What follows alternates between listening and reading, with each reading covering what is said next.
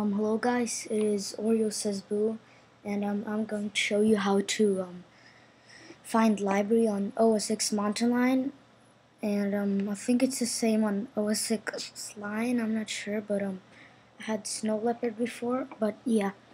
So when you open Finder, you go to Users. Ignore this. I already did it, so when you do it, you can have it.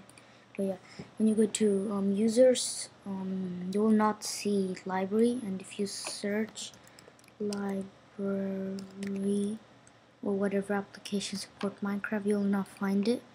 So what you have to do is press Command Shift G and type in this. So this thing, I'm not sure what it's called, slash capital LI library, whatever, and click go, and you'll go to library, and the way to do it is just click go here on your Finder and go to folder and type in the same thing and click go, and you'll go there.